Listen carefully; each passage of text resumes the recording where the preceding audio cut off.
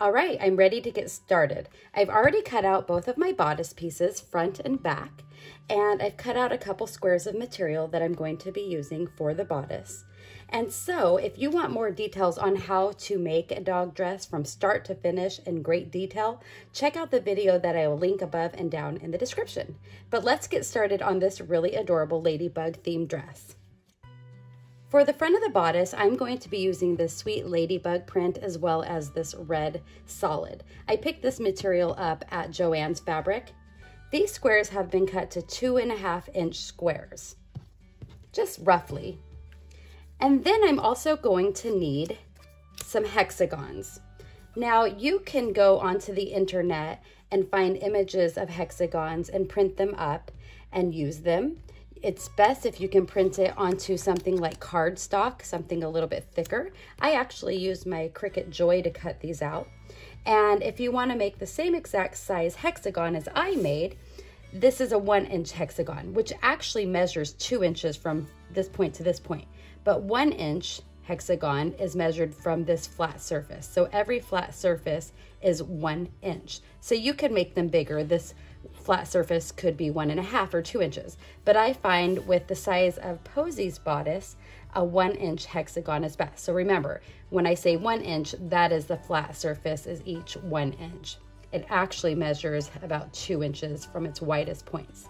So go ahead and look on the internet, or you can freehand them. It does not have to be perfect. The next step is to take one of our pieces of fabric. These are 2.5 inches square, so that when I lay my hexagon on it, I have plenty of room all the way around the edge, because we're going to want to have at least 1/4 of an inch extra than the size of the hexagon. So I'll flip my fabric upside down so I have the wrong side facing up and place my hexagon on top, just kind of central.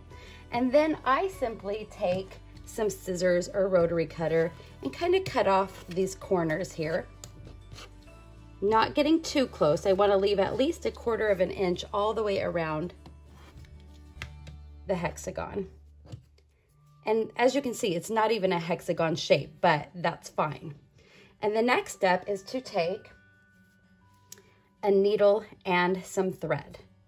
I've put a knot at the end of my thread here, and I'm going to simply take my hexagon with my material that is on it, make sure this is central, and fold one edge over. Posey's digging in a box over there. Posey, stop. So I fold this over right against the flat edge of this hexagon, and then I move to this next edge, and making sure this is still laying flat, I fold this edge over, just kind of like I'm wrapping a package. And as you can see, I have this nice point here. Now I'm going to take my needle and simply come in to the fabric and grab both pieces of material right where they folded over and pull it through, and just make about 2 loops here to secure it into place.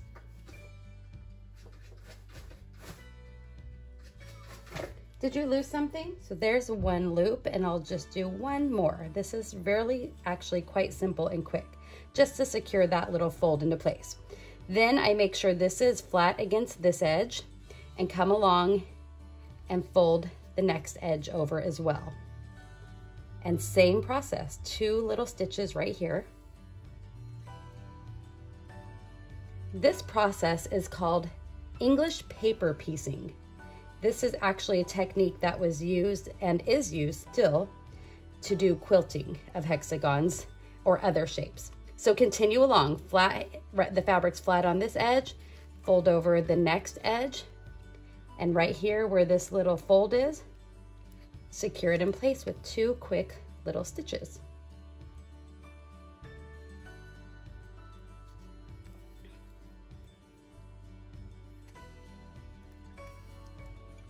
And then again.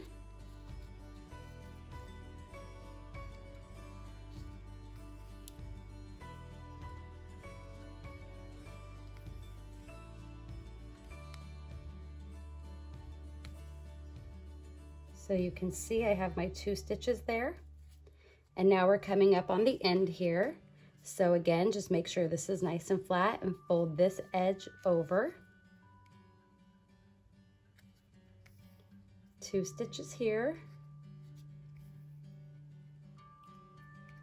And you know, you could probably get away with 1 stitch, but I'm being super cautious and making sure it's really secure. So the last one, I'm gonna follow along straight over and fold that last flap over and secure this last little corner in with my thread with 2 little stitches.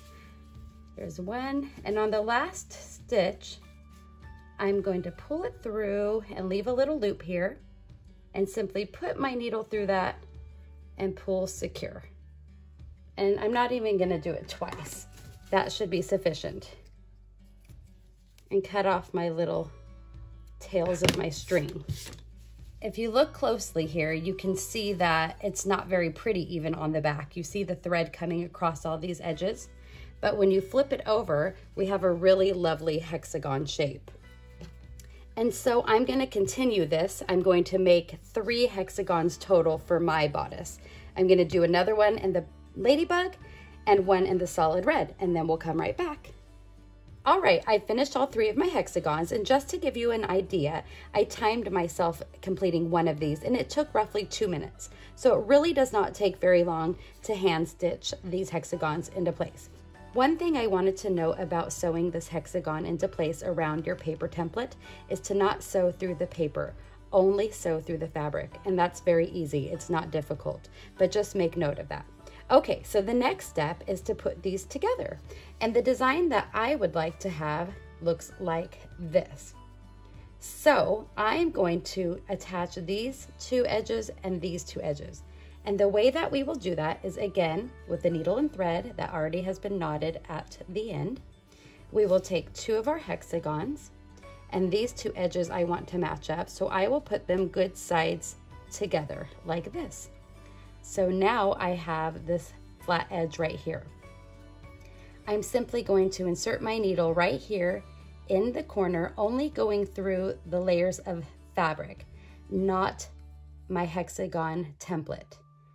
And once I've come through, I'm going to loop through again, just through the very top, as you can see here, of both hexagons, the yellow and the red, being careful not to catch any of the paper template.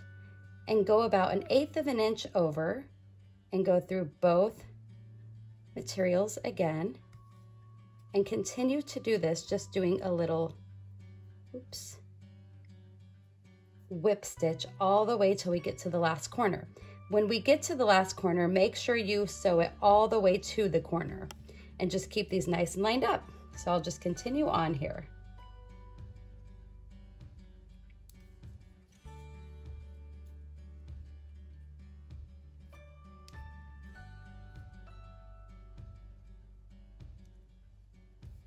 Okay, I'm here at the very corner, and I've put a stitch through on the very corner there.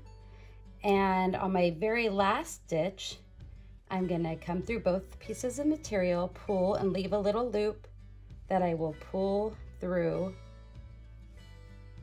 and do it one last time to really give it a nice secure knot. So once you have a little loop, stick your needle through it and pull through to secure. So now, if I open this up, you can see that I have a nice, almost invisible seam. Okay, so now I'm gonna clip my thread and I'm going to move to the next one. So the way I have this oriented is like this, right there. And I want this one here. So I have a flat top here, and on these side angles, I have my yellows. So again, I will just butt this one up, good sides to good side. And right here on this corner, this edge rather, is where I want it to meet. So make sure you're sewing the edges you want to join together. So it's right here. And I'm gonna do the same process. Okay, I've just finished this last hexagon. It's completely stitched on, as you can see. I've knotted it off, and so now I'm going to cut my thread away and any other long little threads I have. So I'll grab these. Don't cut your stitches that kept these together, however, just any loose thread. And if I turn it over, I have a sweet little hexagon pattern. And like I said, you can join more up. They fit perfectly together like a little puzzle. It's really quite sweet.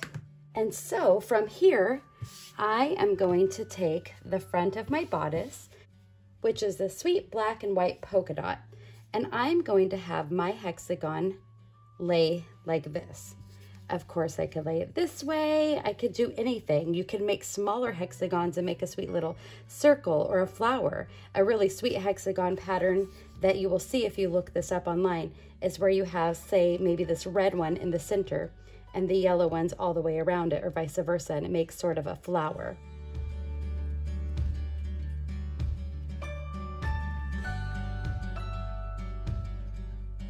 So there's a lot of options, but I think I'm going to do mine like this. So we're going to attach this to our bodice, but we're not going to do it with the paper in. Here's where the kind of cool part comes into play.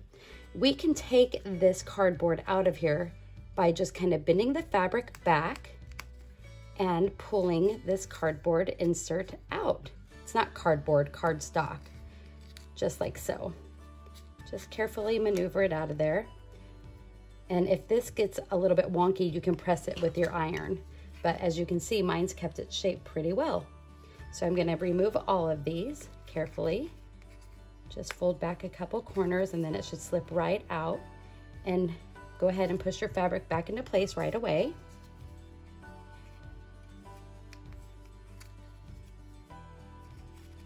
And the great thing is you can reuse these little templates. So I'm just gonna smush mine down a little bit, pull my bodice back over. And so as you can see, all the edges are tucked under. And when we attach this to our bodice, they're going to be stitched on because I'm gonna do the rest at my sewing machine. You could do this whole thing by hand, simply kind of whip stitch this onto place, but I'm gonna do the rest on the sewing machine. So I'm gonna find the center of my bodice by folding this in half. Give it a little finger press. I can see that the center is right here on that crease. And so I will center this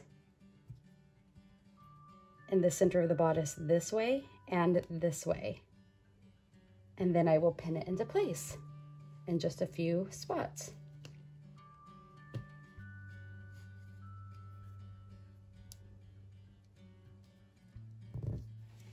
And so now I'm going to take this over to my sewing machine and I'm going to choose a color of thread that can go across all of this. Of course, you could switch your thread out, but I think that just using a white thread might be kind of cute to use a larger stitch and sew about 1/8 of an inch away from the edge all the way around this shape in order to attach it.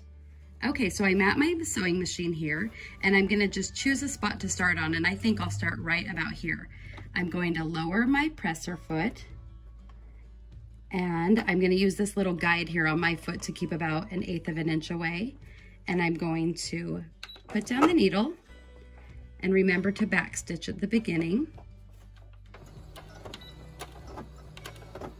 And then follow the shape, just keeping real close to the edge. When I get to a corner, I'll keep my needle down, lift up my presser foot, lower it, pivot, and continue on. I'm at a corner again, so I'm going to lift up my presser foot, pivot, lower, and continue on. And just do this all the way around.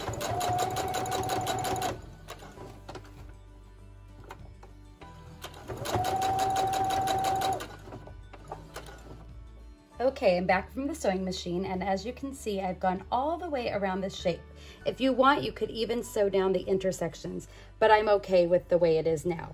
Now we're gonna move on to the next step, which is closing this bodice off. Leaving this one face up, I'm going to take my back piece and put it on top, having the good sides facing each other. Line it up as best I can.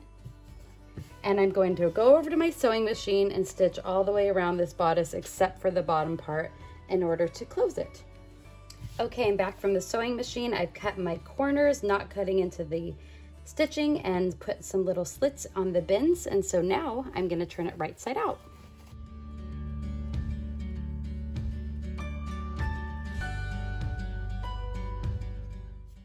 And so I'm going to finish this dress off the same way I do all my other dresses, by adding a skirt.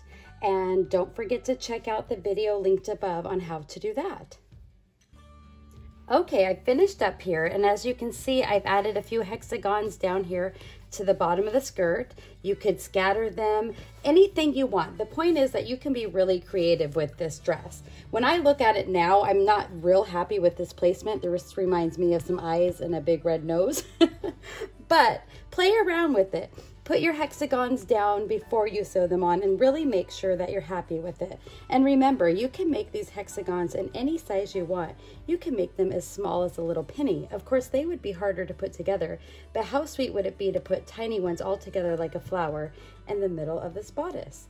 I think that it turned out pretty sweet. I love the concept of just sitting while you're watching TV, relaxing, and sewing these little hexagons together on their little paper forms, and then using them for a future project. So I hope that you guys will give this a try. Let's go outside and try it on Miss Posy.